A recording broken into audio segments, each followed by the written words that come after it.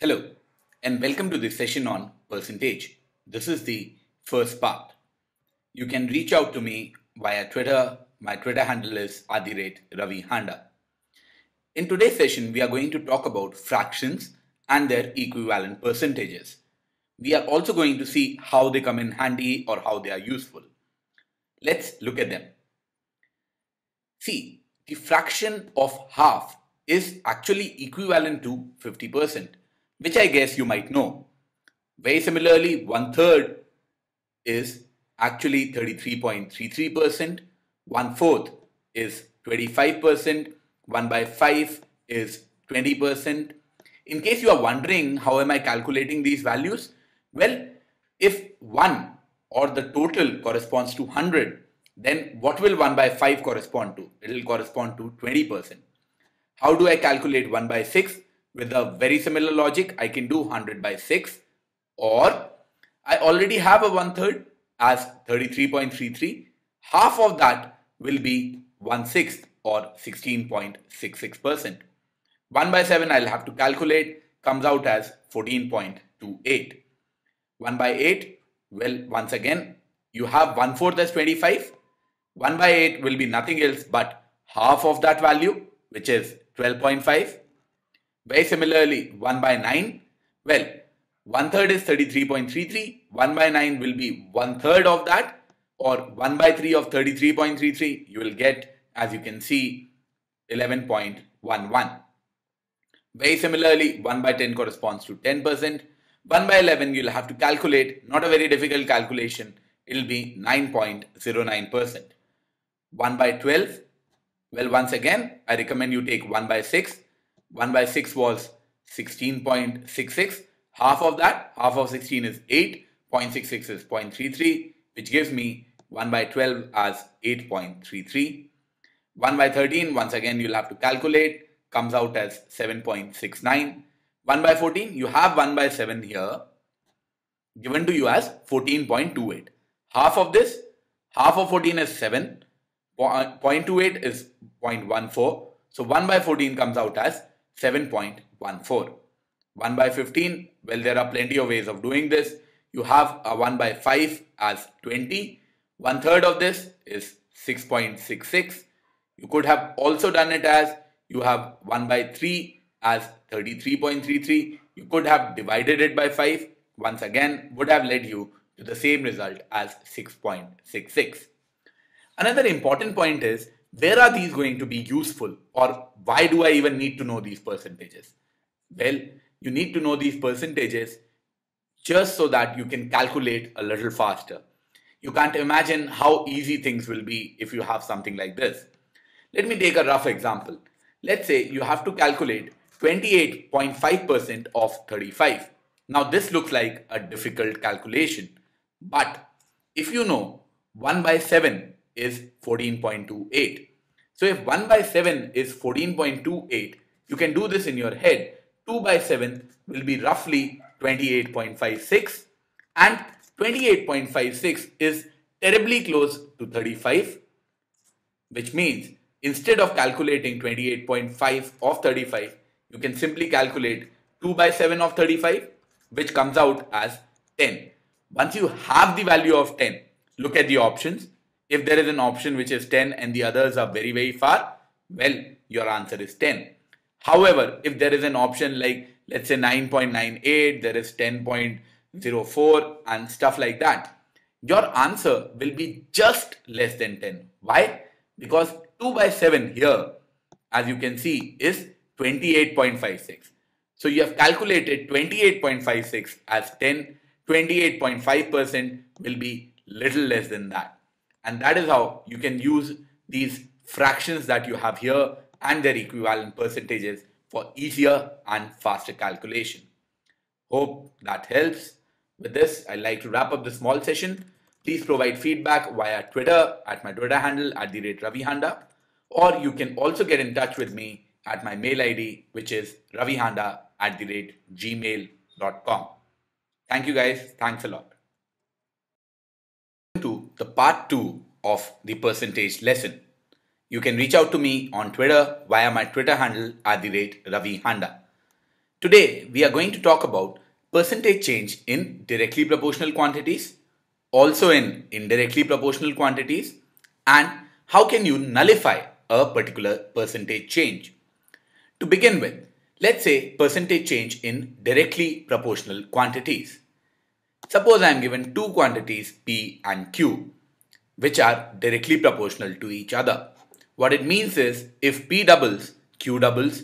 If P becomes one third of the original, Q also becomes one third of the original. If P becomes 5 by 17 of the original, Q also becomes 5 by 17 of the original. Not a very difficult one to solve. In this case, if there is a percentage change, that is, if P grows by 10%, Q will also grow by 10%. If P falls by 17.22, Q falls by again 17.22. Whatever is the change in P, the same change will happen in Q. That is why they are directly proportional quantities.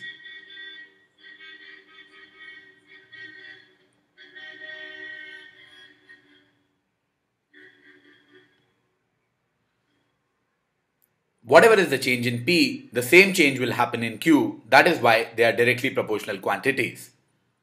To continue, let us look at the percentage change in indirectly proportional quantities. Let's say P is inversely proportional to Q. Then what it means is if P doubles, Q halves. If P becomes one third of the original, then Q becomes thrice of the original. If P becomes 5 by 17 of the original, Q becomes 17 by 5 of the original. Now you might be thinking that if P grows by 10%, Q will fall by 10%, or if P falls by 17.22, Q will grow by 17.22. Well, if you are thinking that, let me tell you, you are wrong. This is incorrect. This is false. So if this is false, how do we actually solve it? Well, if P grows by 10%, it becomes 11 by 10 of the original because it has grown by 1 by 10 in a fraction. That means if P is becoming 11 by 10, Q will become 10 by 11 of the original, which means Q will fall by 1 by 11 or 9.09%. As you can see, Q is not falling by 10%. Let me take another example to clarify this idea. Let's say P falls by 25%, which means it becomes 3 by 4 of the original. If P is becoming 3 by 4 of the original, the quantity it is inversely proportional to, that is Q, that will become 4 by 3 of the original, which means it will increase by 1/3 or 33.33, which essentially leads to the idea that it will grow by 33.33%, which essentially leads to the idea that an R% change will lead to minus 100R by 100 plus R percentage change in indirectly or inversely proportional quantities. Please note this formula is very important. It will come in handy in various places. R percentage change leads to minus 100R upon 100 plus R percentage change. Try it out. Try it out with 10%. It was growing by 10%, which means R is plus 10. So this becomes 1000 by 110. 1000 by 110 is the same as 100 by 11 with a negative sign. 100 by 11 with a negative sign is minus 9.09%, or it has fallen by 9.09%. Try it out with the second case also. Let's say if R is falling by 25, so it is minus 25. Minus and this minus will cancel. You will be left with 2500 in the numerator and 100 plus 25 or 125 in the denominator. And how much is 2500 by 125? Well, you will have 100 in the numerator and 5 in the denominator if you divide by 25. Oh, shit. And to calculate this, okay, let us try it out for the second example also, where R% is 25, or rather minus 25 since it is negative. What will you have in the numerator? You will have this minus will cancel out. You will have 2500 in the numerator. You will have 100 minus 25 since it is negative here, or 75 in the denominator. You will be left with 100 by 3, which if you notice is nothing else but 33.33%, and that is the value that you had got. So once again, the formula is very important. Moving on to the nullification case, which means, let's say if your salary grows by 10%, to come back to original, it should drop by what percentage? If you are thinking it should drop by 10%, then you are wrong. Let me show you how. Let's say your salary originally was 100 rupees. It grew by 10%, so it became 110 rupees. Now it should go back to the original. That means it should fall by 10 rupees. But this time it is falling 10 rupees on 110 rupees. This is not a 10% change. This is a 1 by 11 or a 9.09% change. As you can see, this is different from the 10% change. To calculate this, you can do it by this method, calculate the actual values, or once again, you can use the formula that you used above, minus 100R by 100 plus R%, which means that if you have to nullify a R% change, you can do it by minus of 100R upon 100 plus R percentage change. With this, I'd like to wrap up this session. Please provide feedback via Twitter at my Twitter handle @Ravi Handa, or you can also email me on my mail ID, which is ravihanda@gmail.com. Thank you. And welcome to the part 3 session on percentage. You can reach out to me via Twitter. My Twitter handle is @Ravi Handa. Today we are going to talk about successive percentage change. Well, to understand successive percentage change, you first need to know what it is. What it is, let's say a particular quantity increases by 10%, then it increases by 20%, then it increases by 30%. That is known as successive percentage change. It could be one of them is positive, two of them are negative. That also is successive percentage change. The problem is a lot of people make mistakes in something like this. A 10% change with a plus 20% change and a plus 30% change. A lot of people think that you can simply add them up. You can simply say that the total change in case of 10%, then 20%, then 30% is effectively 10 plus 20 plus 30 or 60%. But if that is what you think, you are wrong. Here is how you can solve these questions. Let's say if you have an A% change and a B% change and then a C% change, it is effectively given by X being your original value into 1 plus A by 100, 1 plus B by 100 and 1 plus C by 100. What I'm trying to say is, let's say if there was a 100 value which was 100, which increased by 10%, then by 20% and then by 30%. Then what will be the final value? Let's say you start with 100, 10% change makes it 110. You add another 20% to it. Now this 20% is not of 100 but of 110. That means you add how much to it? You add 22 to it, or it becomes 132. Then when you add 30% to it, the third and the final time, this is not going to be 30, it is not going to be 30% of 110, it is going to be 30% of 132.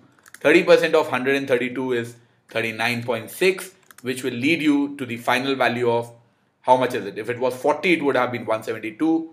So it is 171.6. As you can see here, 171.6 is not a 60% change, but a 71.6% change.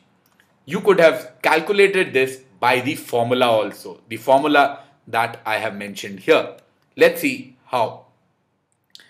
Original value you have taken as 100 into 1 plus 10 by 100 into 1 plus 20 by 100 into 1 plus 30 by 100, which if you notice carefully is nothing else but 100 into 1.1 into 1.2 into 1.3. And if you multiply this 1.1 into 1.2 into 1.3 into 100, do you know what value you are going to get? Yes, you are going to get the same value that you had got above, 171.6. From 100, you are getting to 171.6. That means your change was 71.6%. This idea of getting the final value by formula comes in most handy to you when you have two values. Let's say successive percent change of A% and B%. Then let's say if you have a 10% change and a 20% change. Either you can do it this way where you calculate all the entire values, or you could apply the above formula, or you can simply use the formula which is given here, that is A plus B plus AB by 100. If you use that, let's see what will you get. 10 plus 20 plus 10 into 20 by 100. And how much is 10 into 20 by 100? That is 200 by 100 or 2, which gives me the value of 10 plus 20 plus 2 or 32. As you can see, this is much easier than either of the methods. In the first method, you would have to do this much. First, get to 110, then 20%. In the second method also, you will have to do at least this much. You will have to multiply 1.1 and 1.2. Here, the value is very correct and you got it directly very easily just by using A plus B plus AB by 100. Now, some of you might think, will this also work in the case of negatives? Yes, it will. Let's say, take off an example of a particular shop which offers you a 40% discount, a 40% discount and a 60% discount after that. Then what is the net percentage change? We'll calculate it by, let's say, my original method of the values. From 100, a 40% change will take it to 60. Another 60% drop, that means a drop of 36 rupees on 60 rupees. See, originally we started with 100 rupees, 40 rupees discount took it to 60 rupees. Another 36 rupees discount took it to 24 rupees, which if you notice is a net of 76%. Now, let's do it by the formula, which is A plus B plus AB by 100. But you need to be very careful when you apply the formula A plus B plus AB by 100. These are discounts that we are talking about. So discounts are negative. So this will be minus 40, minus 60, and then product of minus 40 and minus 60, that by 100. Let's see what you get. Minus 40 and minus 60 is minus 100. Then minus 40 into minus 60 is 2400 by 100 or 24, which gives you minus 76. Minus 76% is your discount, which you had got by the original value. Excuse me, which you had got by the original value also above. So I highly recommend that you use this particular formula instead of going by the long calculative methods. If you have more than 2 values, well, then you can use the above formula. But do not do it by overall calculations. There is another thing which I like to tell you, that is the percentage changes are multiplicative in nature, which essentially means that if instead of A%, B%, C%, it was C%, then A% and then B%, would your result change? No, it would still remain the same. Why? Because they are multiplicative. So let's say if a particular shop offers you 40% discount and 60% discount, whereas there is a rival shop which offers you 60% discount and a 40% discount. Which shop should you go to? Well, you can go to any shop that you like, because 40% and 60% and 60% and 40%, they are going to be exactly the same. The order of percentages does not matter. Please remember, the order of percentages does not matter. What matters is their values and whether they are positive or negative, that is, whether they are increasing or decreasing. With this, I'd like to wrap up this session. Please provide feedback via Twitter at my Twitter handle @Ravi Handa, or you can also email me on my mail ID, which is ravihanda@gmail.com. Thank you guys.